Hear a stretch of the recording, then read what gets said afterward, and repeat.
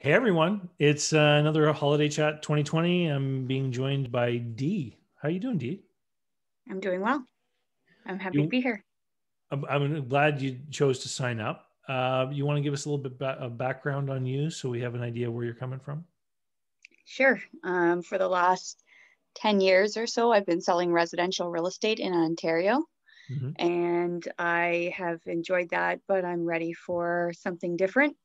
And I guess for the last 2 years, I've been trying to get out of doing that and get into business buying, buy a business, and coach people on, maybe having getting to the point where they want to sell their business.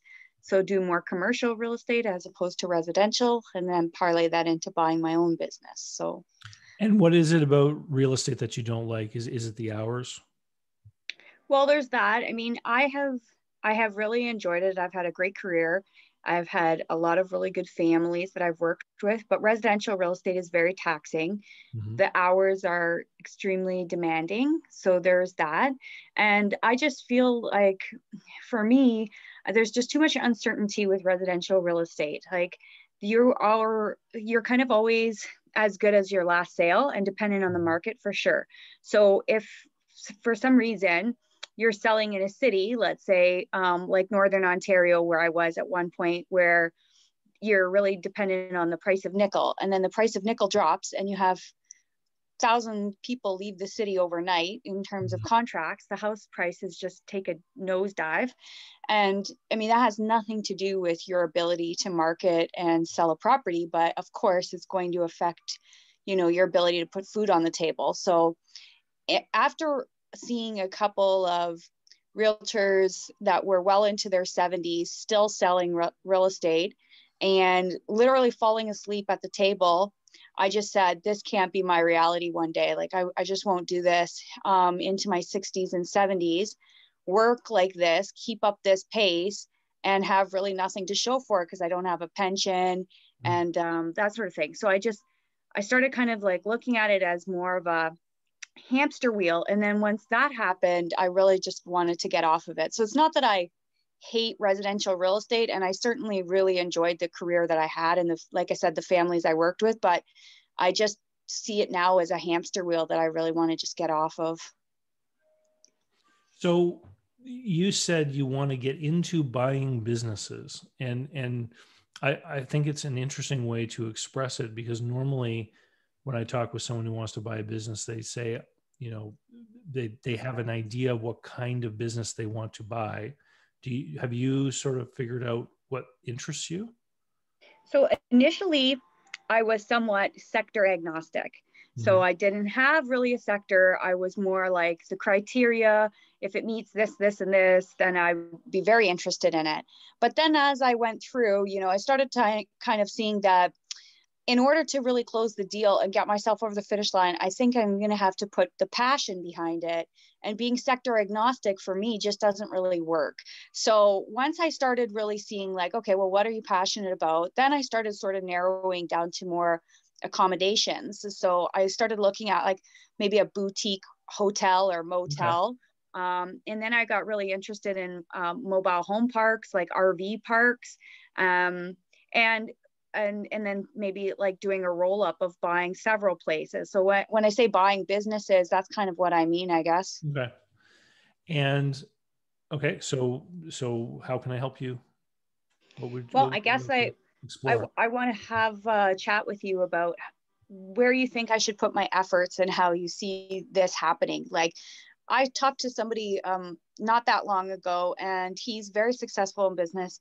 He owns a really successful company. I said, if you had to do it all over again, what would you do? He says, I would just flip land.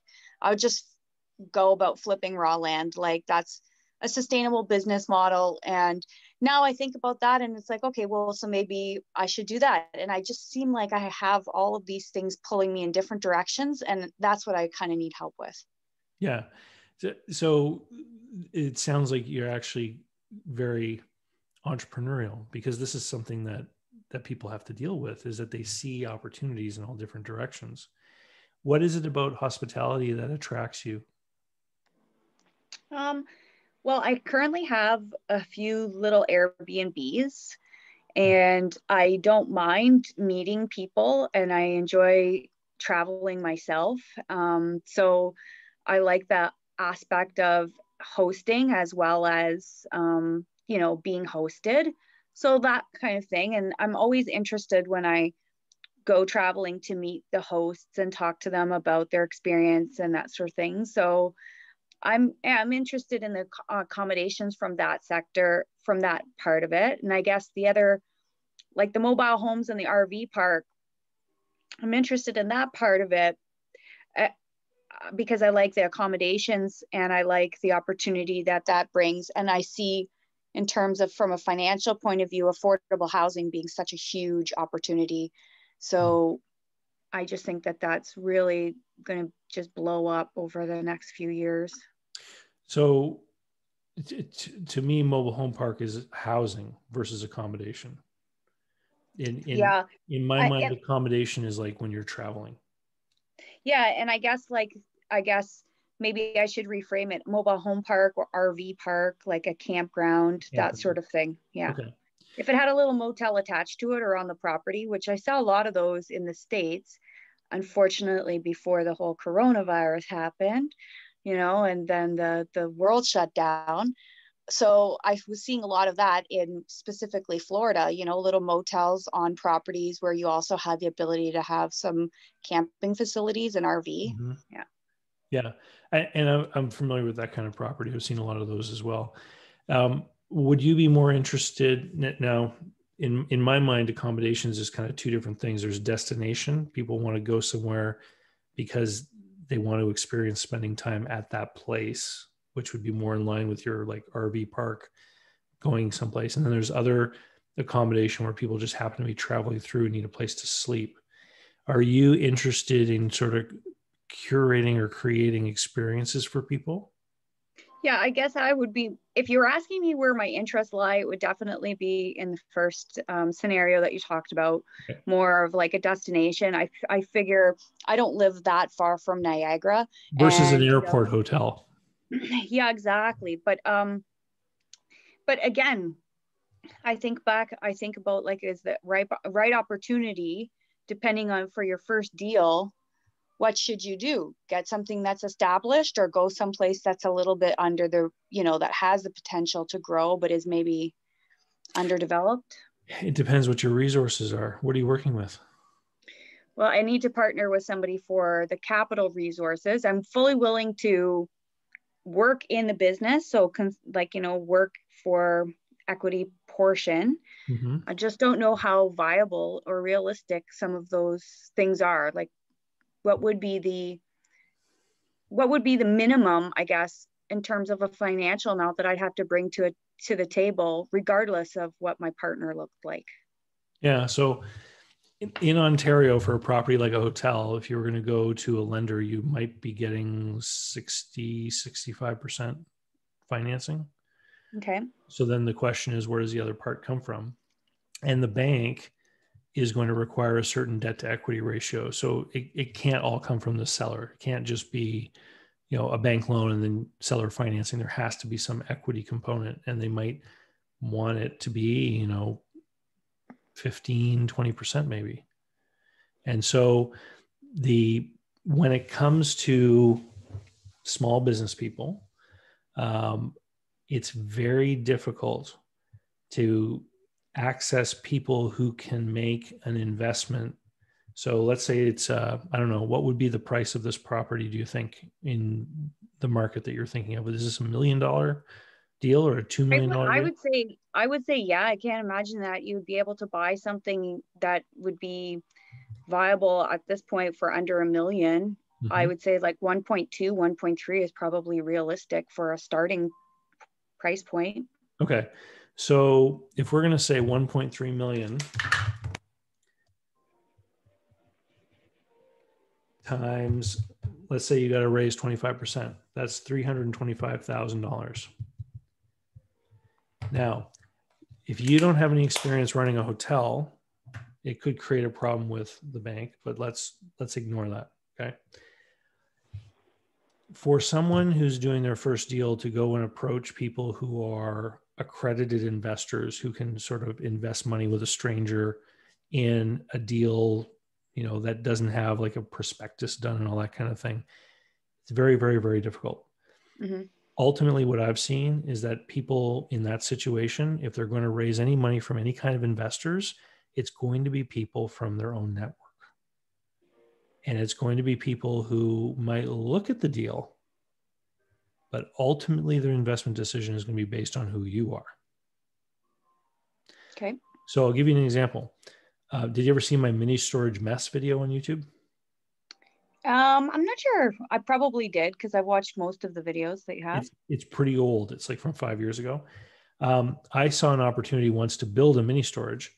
And so I created a business plan, and then I knew that I didn't want to use a lot of debt financing. And so I talked with a lender, and I talked with a couple lenders, and I found a credit union who was willing to do the deal without any personal guarantees, but only up to 50%. And so then what I did is I called a whole bunch of people that I knew, and this wasn't a very big deal, but I think I raised $87,000 for the other half from 8 or 9 different people.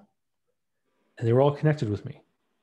So it was like 6,000 here, 12,000 here, 8,000 here, 10,000 here.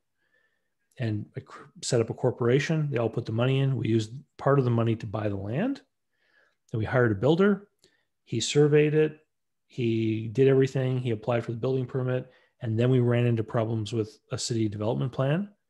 And the city put all these different caveats on us about the way that we had to plan it and build it. And we had to add all this stuff to make it look pretty, none of which would increase our revenue.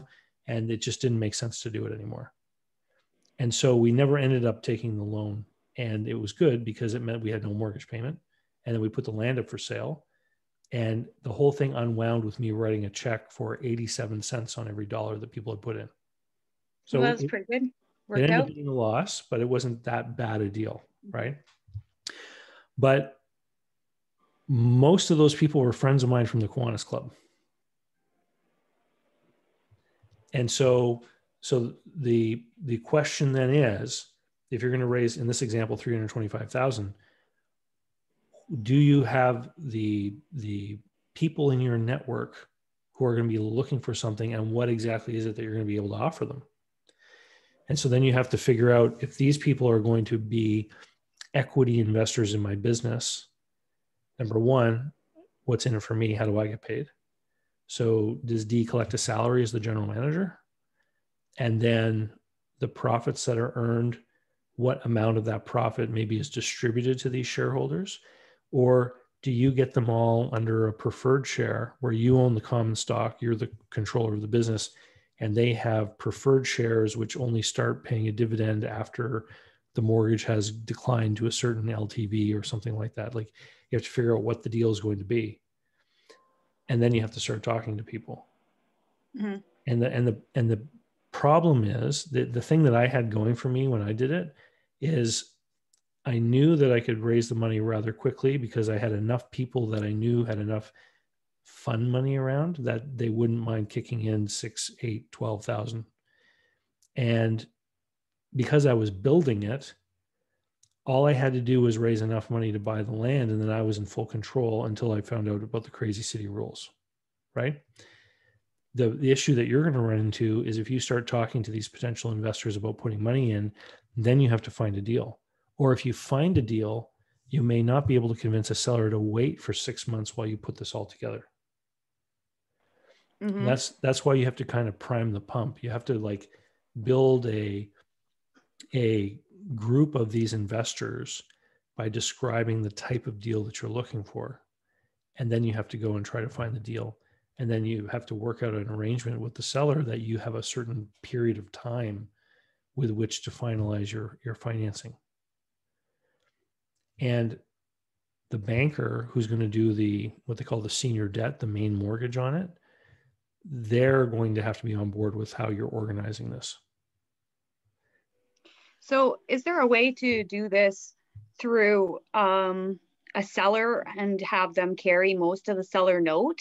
And then basically they get, they can do like an earn out. Like let's say I buy a somewhat distressed hotel, not something that is just completely, death, has absolutely no revenue whatsoever. But let's say that it's underperforming and I buy this. Is there an opportunity to pay the seller an amount, but then increase it if after a year or two, we are able to increase the profits? Like, could I work a deal like that if I found the right property? Yeah, you don't even need a banker for a deal like that. So that kind of arrangement is just a deal between two parties. Let me tell you about a motel deal that I did. So a guy came along and found a motel that I had up for sale for my clients, and the motel needed a lot of renovations. The first offer and there was no mortgage on the property. The first offer that the buyer made was for 100% financing. The sellers weren't comfortable with that because they said, we're handing over the deed to our motel and we're not getting any money. And what happens if he fails, etc. Now, he had money, but he didn't want to give it to them. He wanted to use his money to renovate the property to make it better. So what we eventually ended up doing is there were two agreements. One was a master lease contract where he leased the motel from them for a set amount per month with the right to operate it and rent the rooms out to people. And the second agreement was an option to purchase at a fixed price. And so then what he did, once he had those two agreements, I think he had 2 years for the option to purchase. Then what he did is he renovated the property, got an appraisal for a much higher value, and then he was able to get a bank loan at like a 60 or 65% LTV, which gave him enough money to exercise the option.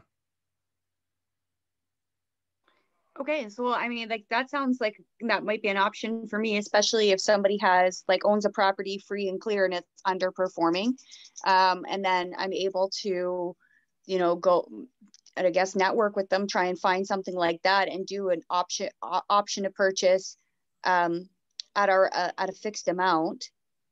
Yeah, the difficult thing about any of these deals, if you don't have your own cash down payment, is it all then hinges upon finding the right seller. Which, as you'd be aware, like that would be like me trying to say, look, I need to buy a house in Ontario, and I can't get a mortgage, so I have to find someone willing to finance me.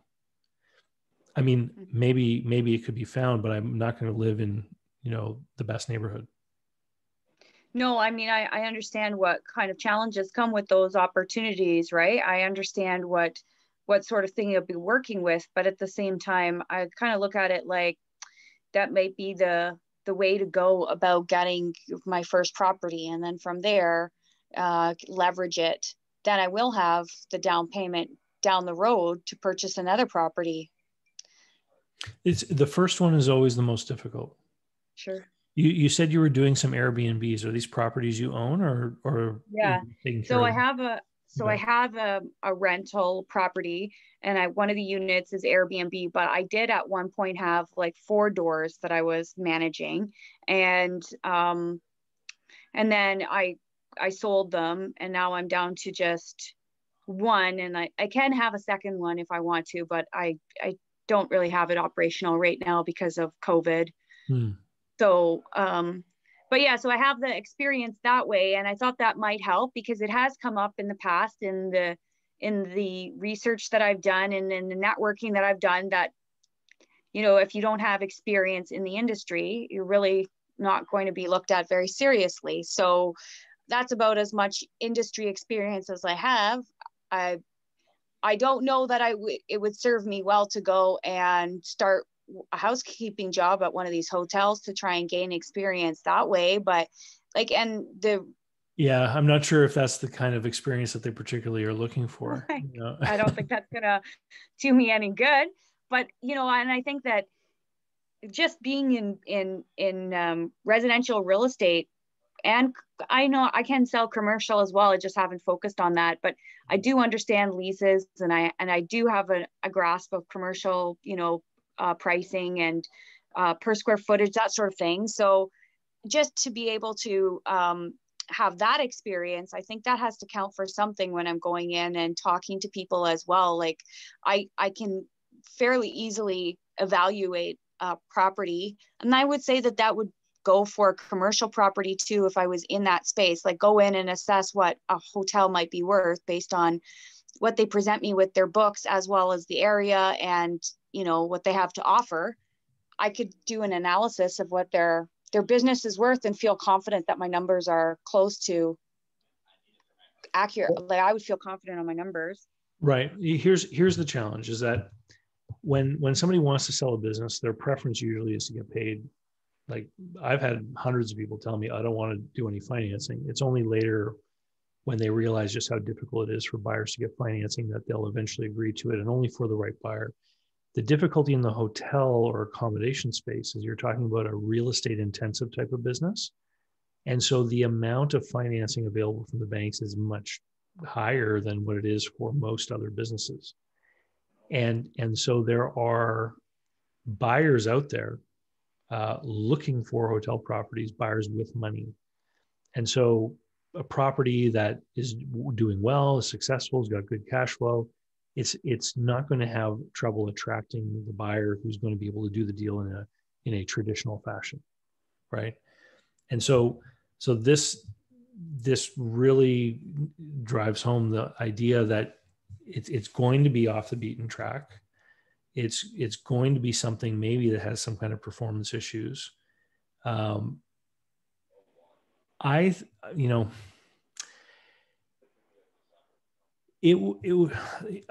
you spent any time talking to any people, who own these properties? Like, have you ever, called some motels that are in far off places and gauged what someone's interest is in selling? So I haven't done that specifically, but last year, before the COVID happened, mm-hmm. I went and met with a seller who has had her business up for sale, a little motel boutique property in Florida, and she's had it for sale for about 2 years. Mm-hmm. So what I gathered from the whole transaction, she really wanted me to buy her business, of course, but like the funding was a problem. So it's severely underperforming. Mm-hmm. She has another property that she actually lives at. This woman is 70 years old and has 20 something grandkids. So she's definitely checked out of the business, like completely. She has somebody who runs the other little motel for her, the one that I was interested in. The day that she met me at the property, she said, it used to take me 45, 50 minutes on a bad day to drive down here. And now I'm up to an hour and a half. I'm lucky if I can get down here in under 2 hours with traffic. And I'm on the phone with my grandkids and they're asking me, Grandma, why aren't you at our softball games? Yes. So I'm done. And I'm like, I understand. She's like, I'm selling this property. I'm not going to change my mind. I am selling it. And so I guess like the problem is that she's asking $3 million. And I think that it was barely making, I think it was barely making $11,000 per month. And what you would need to make would be about $13,000 just to cover the mortgage payments that you would have to strap on it at $3 million. And it was just like, there was just too much happening there to make it a viable option. And again, she was willing to take all kinds of different scenarios, but wanted a big chunk of money up front, which I couldn't provide. So so one of the strategies that we often explore with people who are in that kind of scenario where they're retired, she's enjoying, I'm guessing she probably doesn't have a mortgage on it, or if she does, it's quite small. She actually had, I don't know if she ran into some financial trouble or what brought about this, but she put a $1.4 million mortgage on this thing at 10% interest only. Okay. Yeah. So that adds a little bit of a wrench. Oh, no, I understand. I remember now what happened. So at some point, instead of sell it, she decided she was going to convert all of the hotel rooms. They're like mini apartments. She was going to convert them to condos. So she got everything approved, and she went and upgraded one of the units to become, I guess, condo sufficient. Then she had to get all of the windows replaced to be hurricane proof. Everything had to be up to a certain standard that it would be if you were buying an individual condominium, as opposed to it just being a part of a hotel block. Mm-hmm. So she incurred, up well over $250,000 in costs getting all of that done. And then, so now she says, that's a huge benefit for the next person, because at some point, if they ever wanted to convert this into a condo corp and then sell off the units individually, they could do that. I guess that would be an option down the road. But for right now, she sort of wants people to pay for that ingenuity that she's put into place for the future. But again, like, the place isn't even performing enough to cover what the mortgage payments would be once like I said, if you paid her even close to her asking price. Yeah. So it's an example of what I call dead capital. It's money that's been invested that earns no rate of return. Mm-hmm. Like, so that's that's going to be a problem. Yeah. So yeah, that would be my answer to your question when you say, like, have you met these people? Like, I've gone out there and tried to network, but like you said, people are eager to buy well-performing hotels and ones that are in areas where you get a lot of traffic or tourism. But off the beaten path, I don't know what the gauge of interest would be for somebody to carry a seller's note or to do, a deferred payment. Because someone who wants to retire, what they generally really want is they need money to live on. And so when it's demonstrated that they can convert their hotel property into a stream of payments that they can live on, then often that can be enticing. In one of the deals that I did, there was actually it was a spring water business, and the buyer, I'll probably screw up the numbers here, but the buyer offered like 3 something and said he wouldn't go beyond 400. And he was offering like half down and half with a seller note. And the seller came back and said he wanted 430, but only required 100 down.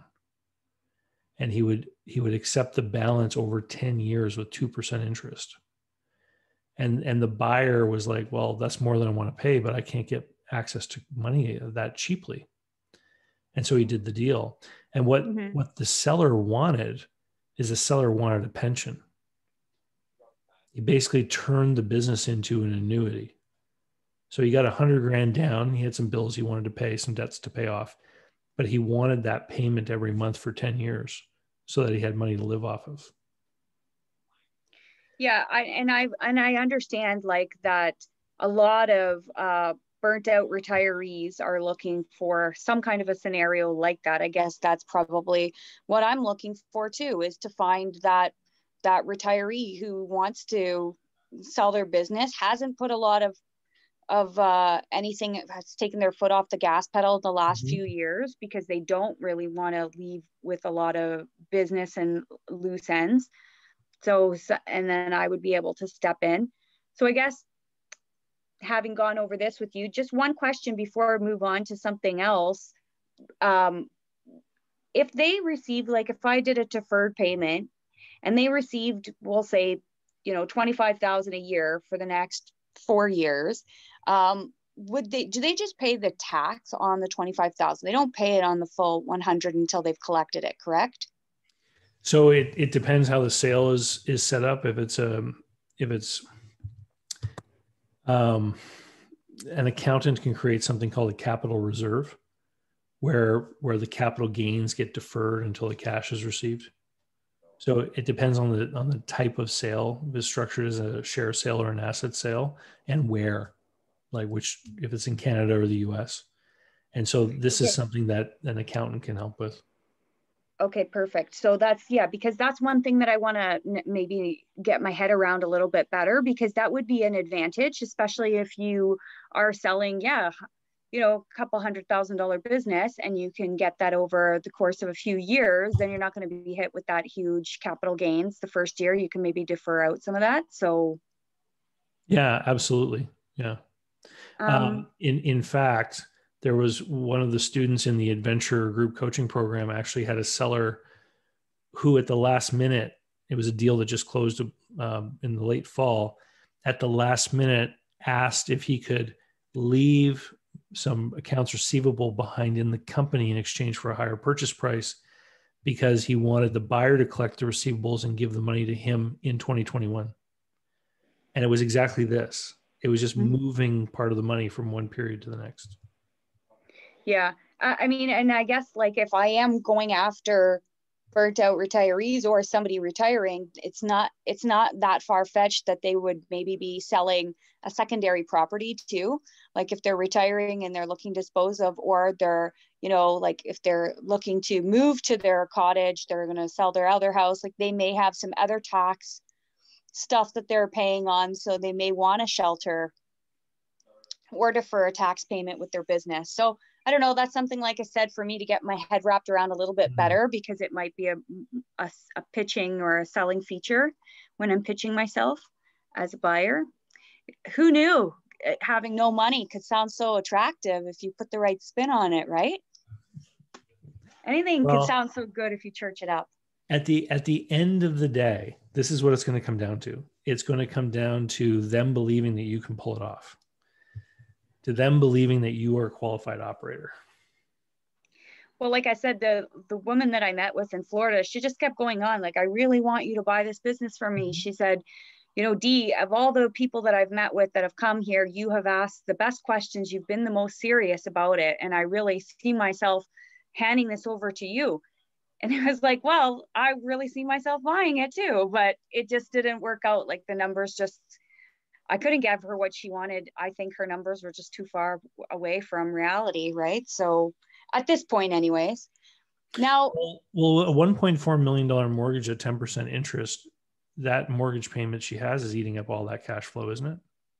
Well, exactly. 100% was eating up all that cash flow. So there were some months where she couldn't even make the mortgage payment, like she wouldn't even be able to make that interest only payment. Now, if she actually cared about the business and she was working in it, I have no doubt she'd be able to bring up her occupancy, because there was one month where her occupancy was less than 25%. Is this during the COVID period or before, you mean? Oh no, this was before. Yeah. And I mean, they had some issues with, I don't know if it's called red tide or some kind of tide issue that they had in Florida, which happened a few years ago. And it did a lot of harm to the businesses that were along the coast. But, everybody had that. And I looked at some of the other businesses and they were up over 35 and 55% occupancy, where she was like, like I said, maybe even 23% one month. I just think she's totally lost interest. She completely checked out of the business. And it's like, if it makes $1, fantastic. And if it makes $500, even better. But she doesn't care. She's not worried about it at all. Yeah, she has no motivation. Yeah. I mean, I believe her, she really wants you to buy it, but she wants to get a check. Right? She wants to pay. And I mean, I think that the guy that loaned her the 1.4 million would probably loan it to me. Like if he loaned it to her, I'm sure he'd loan it to me. It's on the building more so than it is on the business, because look, she's not doing anything with the business.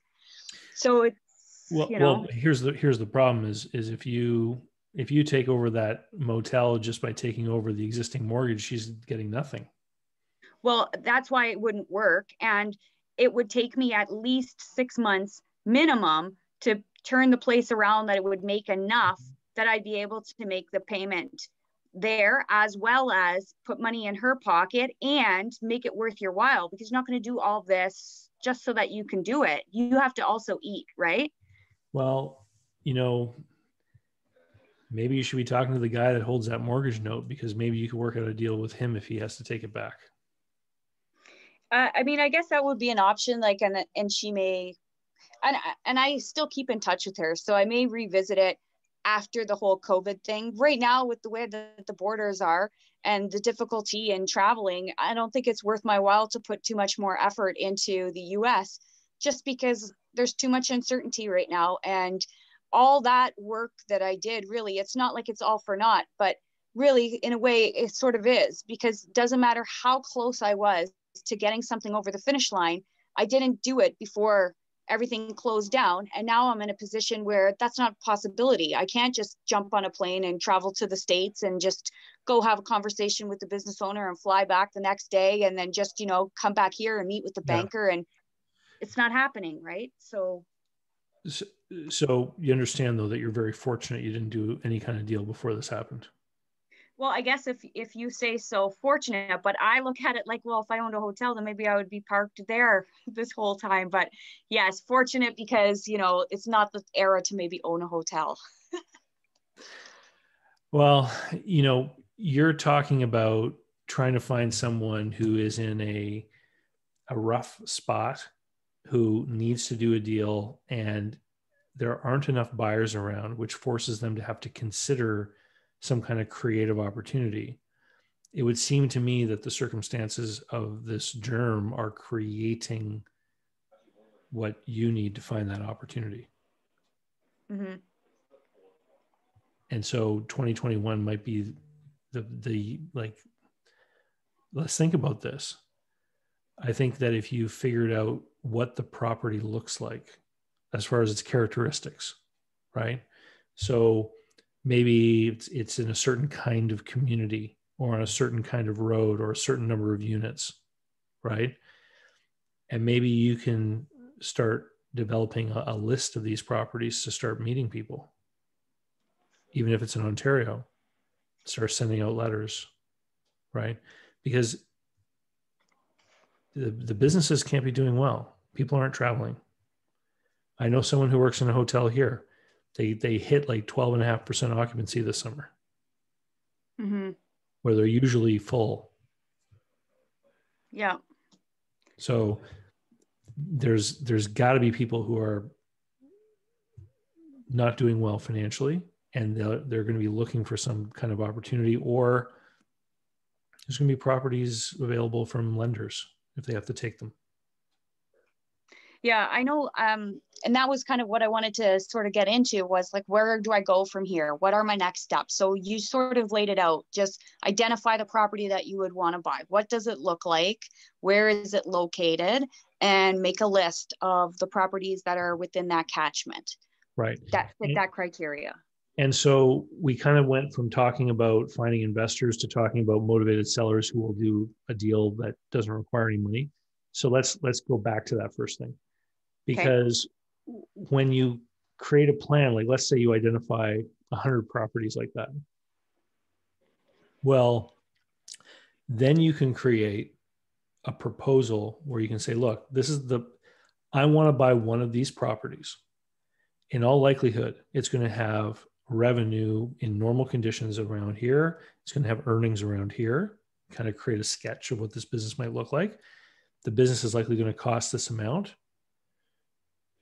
In normal times, post-pandemic, in the squeeze that's happening, maybe we expect to be able to buy them at a discount. Well, now you can go and start to build that list of people who potentially might want to invest with you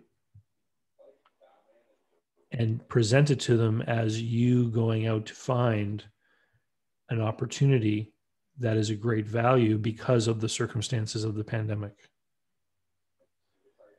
And because the business is going to have to be rehabilitated and traffic is going to have to pick up, it makes perfect sense to be telling these investors, you're going to have to put some money in for this acquisition, and you won't likely be able to expect any kind of return or cash flow from it for several years. Because we're going to have to get traffic back up. We're going to have to get the occupancy back up. We're going to have to service the mortgage first. And it's only after we reach these goalposts that we're going to start to have some money flow to the investors. Okay. You build something into that deal for yourself. Like some of the different things that I've seen over the years is that a certain percentage of the equity just goes to you because you're the one creating the deal. What's a realistic number for that? Like 5% or more? Well, no, I think it's going to be more because of all the work involved. Okay. Right. I mean, you could be working for many hours a week for a year and pulling this deal together.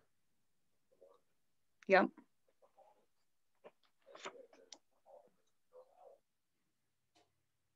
I'm just making notes here. Mm-hmm. Okay, so you think that the percentage of equity would probably be closer to, I'm going to say like 25, maybe even 30% of the deal would be more realistic. So let's say you're going to buy a property for $1 million and you had to raise 350, right? Mm-hmm. So what you might say is that you're going to sell shares in your company to your investors, and 350,000 is going to be to raise 75%. So what that means is you have 350,000 divided by 75. So every percentage point, so there's 75 of them that they're going to invest in, is worth just under $5,000. So if you said there's 100 shares, you give yourself 25 of them, and you Yep. sell the other 75 of them for $5,000 each. Okay. Yeah, that comes up to 375,000. So then you got your down payment, and you have a little bit of money for closing costs and things like that. Okay. Right? And realistically, like when I'm pulling these people together that would do this deal, that are investors looking to do something like this, should I be looking for, like you said, all of the people that you got for that one deal were from the Kiwanis Club. Should I be looking for various people, like a lawyer, an accountant, so different people that would be invested in the deal for, like they would be invested professionally as well as for the opportunity? Or should I be looking for people that are just like, I just want into an opportunity. This one looks like something that I, where do I find these investors? You're going to have to find them through your own network, because ultimately their decision is going to be based on you and their belief in you and how well they know you and if they think you can pull this off. Okay. Right. And so in your experience with real estate, you've probably crossed paths with a lot of lawyers and other real estate agents. And under this scenario, if you really wanted to get 75 people together to put in $5,000 each, $5,000 is not a whole lot of money. The place where I would actually start is with the banker to talk about what you intend to do, just to get an idea of what kind of bank financing they're going to be willing to do and how the pandemic is affecting their decisions in that sector. I can't imagine they're eager to make loans in that sector. But then you start running scenarios with them. You say, well, what if I could get a property for 20 or 30% less than it would have sold for in 2019? Mm-hmm. And see what kind of requirements they're going to have as far as your experience level, et cetera. Yeah, I know that right now the big five banks are really being very they're not loaning like they were before, but I hear that the credit unions, some of them are still being quite reasonable. I guess that would all depend on which credit union you go to and where you're located, but I hear they're still being quite reasonable, but the big five banks are. Yeah. So what I can imagine is that a lender is going to not only look at the value of the building, but they're going to want to see what the capacity is for the owners to contribute more cash if business doesn't recover. So they might be looking for something like, yeah, we'll do a certain percent financing against the value of the property, and we want you to have a savings account with a year's worth of mortgage payments in it, or something like that, right? So they know that there's this buffer, or the ability, someone who puts in $5,000 to this deal doesn't want to have any kind of guarantee or requirement to put in any more money. That is where your interest, the interest of the investors and the interest of the bank would be in conflict. The deal I described to you, the mini storage deal, that was with the credit union. And the reason why I needed to find how much financing I could get without personal guarantees is I knew that some of my investors who kicked in $6,000 weren't going to want to sign a personal guarantee of any kind. At the end of the day, I think they had to, but the personal guarantees were limited to the amount they put in.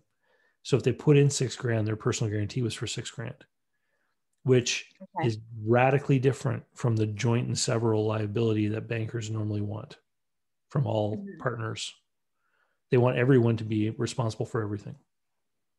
Yeah, I've never actually heard of a personal guarantee for just the amount that you put in. Like, I've never heard of that before. So, but the reason that that was even something we could come up with is because in a credit union, you actually have access relatively closely to the people who actually make the decisions. okay. In the States, I see this with the regional banks, the small local banks, where the person you talk to probably knows the vice president who's actually going to make the decision. And so they can be a little more open to special accommodations because it's not, the decision is not being made by a computer in the big city. Yeah, I understand what you're saying there, and that's been my experience as well with the credit unions and the small, like, and the US banks, the small little banks.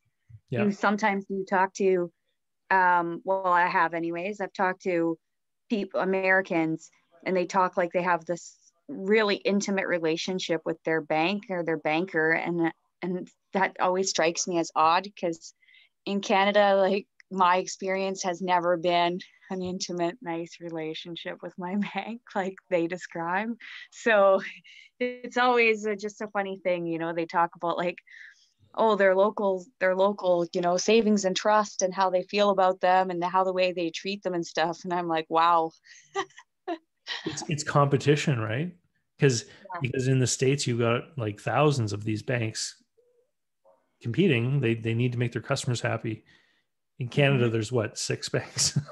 Yeah, exactly. Right. And so like I said, it's been a different thing when I've heard people talking about that. And I know that the credit unions are a little bit more lenient as well as personable. I've had good experience with credit unions in the past when I've done business, even with real estate, with the clients that I've had going to them. So. But the number one thing here is creating a pipeline of opportunities. Okay. Which is creating that sketch of what this property ideally looks like, and then building a list of them so that you can actually start to create relationships. Okay. Because the people in my business buyer adventure group coaching program, they do prospecting where they're making lists in certain industries and they're reaching out to people. And the thing is you never know what's going to happen. You can reach out to somebody who has zero interest in doing a deal with you, and then some kind of crazy personal circumstance occurs. And all of a sudden now they're motivated. And guess what? They just spoke to someone who wants to buy a business like theirs. And so you can often get first crack at things before they even go talk with like a real estate agent or something. Yeah, that's happened so often in real estate. There's so many times where the people, they don't know that they're buying a house that day until they talk to you, and then all of a sudden, that night they're buying a house. In that morning when they left for work eating breakfast, they had no idea that they were buying a house that day, right? So that just happens. It's circumstance. They get a come across something, or they pass by a house on their way to work and they see it, and then next thing you know, they give you a phone call, it's your name on the sign, and boom boom boom, like that happens all the time. So when you're saying that about just prospecting, and you don't know what will fall out of the tree when you shake it, right? Yeah. Like, I mean, you could contact someone and the owner's just passed on, and their family is not in a position to deal with it, and they realize it's not the time to sell a property like that because of the pandemic. I mean, you never know what kind of opportunities could come out of that tree. Yeah, and I'm the one of the areas that I'm thinking of that I'm very interested in is right on the border. And there's a lot of Americans that own properties in this little town. Hmm. But unfortunately, this year with everything, they haven't been able to come over. They said they weren't even able to use their properties. Yeah. And I bought a piece of property years ago that was in a town similar to this, and it was off of an American, and he told me that it was in his family since Prohibition, when they used to be able, when they used to come over to Canada to drink. So they would buy, yeah, they bought up all these properties along the border, like between Ohio and Michigan and you know Ontario, and so that was the thing. And he's like, so I always had all these such fond memories of coming over to Ontario because it was always such a party, you know, to go over to Canada was always such a big party. And he goes, but then as you get older, like your kids, they don't have the same appreciation for it. And now his grandkids and his kids like had no time to go over, didn't care about it, didn't have the same kind of memories. So, you know, all that kind of stuff. So this area that I'm thinking of this year may be the perfect storm opportunity for me going into 2021 because of the lockdown that we've had, or the inaccessibility at the border. Mm. Could vote in my favor. Yeah. I mean, I've seen the same thing here where I am. Like, there's a lot of cottage properties here that are owned by Americans. They weren't allowed in. Mm-hmm. Even people from Ontario and stuff. We were into July before they allowed people from other provinces to come in here. And then they Mm-hmm. required them to isolate.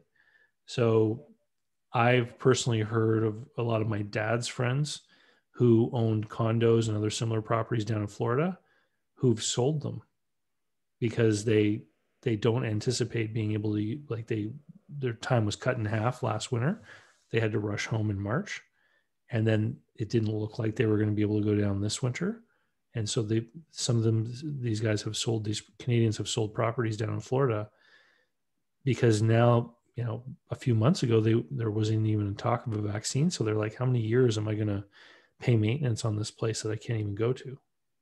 Yeah, I've experienced that myself in my own family with different family members, and I for even for my family that's traveled before this happened, as they get older, the cost of insurance was always such a huge thing. And now with this whole coronavirus, like if they say that even if you're able to travel, they will exempt you from insurance, anything to do with that. If you get, let's say you break your arm, but you also have COVID at the same time, are they going to drop you completely? Like for most people, I would say the cost of what it is to get anything done in the States, they just wouldn't chance it. If you don't have coverage and you don't have, you know, they just wouldn't travel because it would be so costly if something happened, right? So that's going to prevent a lot of people. Like I said, it just could be the perfect storm this year for the right opportunity for me, And anyways. I guess.